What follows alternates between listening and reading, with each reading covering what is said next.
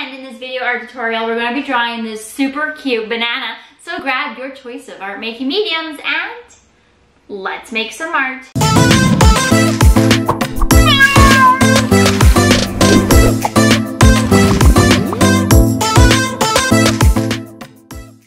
Alright, so we're going to be drawing a banana. Okay, a banana.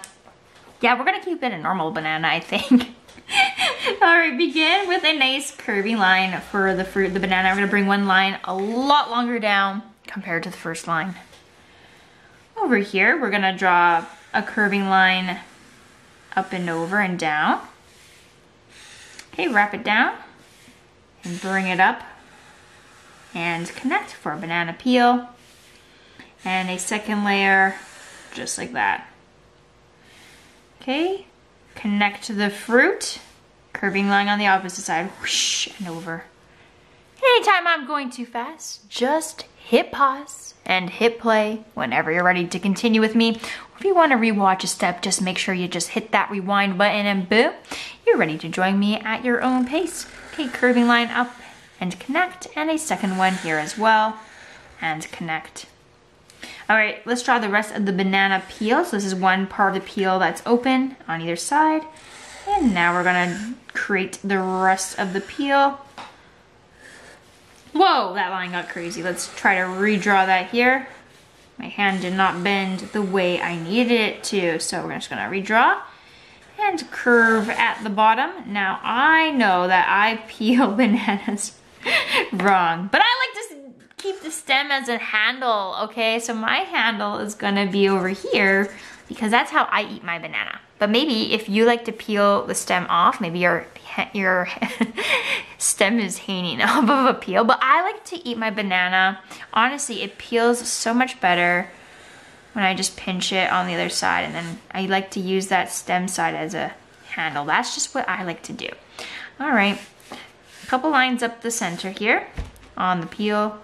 And then we're also gonna add a nice little face on our bananas. So we're gonna make it super simple and cute. So 2 circles on either side. We're gonna color them in and then just leave a little dot of white on each side.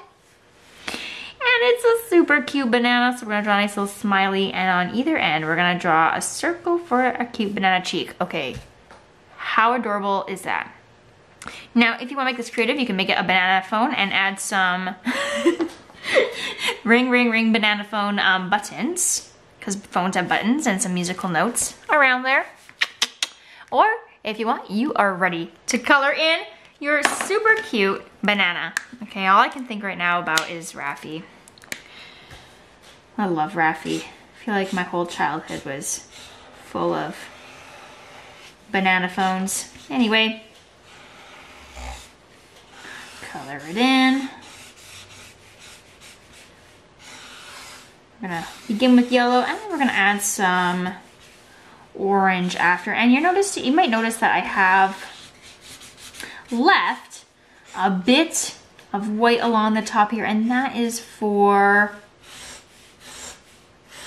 a highlight. So if you've watched a lot of my videos, you'll know that I try to add highlights. I try to add other values, right? And value adds, well, realism, but also variety, which is a principle of design. I'm adding variety by having a range of different values, and that makes it more visually interesting for our viewers to look at.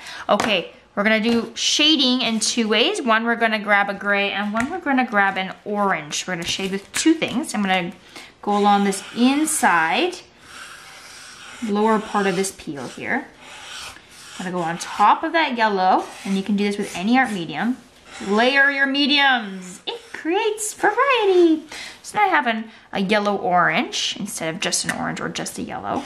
And I'm also gonna create a yellow orange line along the bottom here, right? We're doing value in layers on this guy, just like that. Okay, grab that gray. Okay, we got my gray. I'm gonna go around the eyes here. Now I do need to color in the banana a little bit, but I'm not there yet. Okay, I'm also gonna take this gray, go along the bottom of the peel. My hand moved again, there we go. And along the bottom of where the fruit is sitting in the peel here, and along the bottom, just like that. Okay, banana peel is done, but my fruit is not. And I don't have a light yellow, light enough for this. It's sort of a cream color, and I don't have anything that, a felt marker is too solid. So I'm gonna switch. And I'm gonna grab a beige, or you could use a light yellow, whatever you have. A crayon, wax crayon. I'm just gonna use wax crayon because it's close. You can use pencil crayon. And now I can control my value. So I'm just going to lightly, barely touch the paper. You might hardly see this on the camera, but I'm gonna barely touch the paper and I'm gonna go around and shade in. First, I'm gonna use this tan color. I'm gonna go a little bit more firmly along the edge. And then as I work my way towards the center, it's going to be a lot softer, and I'm gonna layer it with this nice little yellow. Actually, I'm surprised I even have a solid crayon. I tend to break a lot of my crayons. If you have found crayons that don't break, or maybe it's just me, or you have a tip not to break your crayons all the time, please leave those ideas down in the comments section below the video. I would love to hear your favorite wax crayon brand, or maybe it's just easier to have them broken and then they don't break anymore. I don't know. Anyways, layering it all up, and my friend, just like that, your lovely banana artwork. Let's add a little shadow on the ground here. Your lovely banana artwork is done.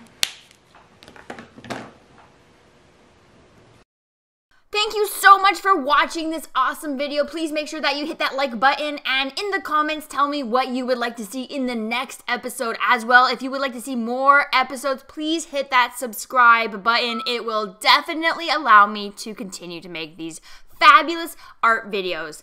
Well, for more art lessons, check out Artastic Kids. It is my online streaming art lesson community for kids and families so that you can make art with easy to find art mediums anytime, anywhere.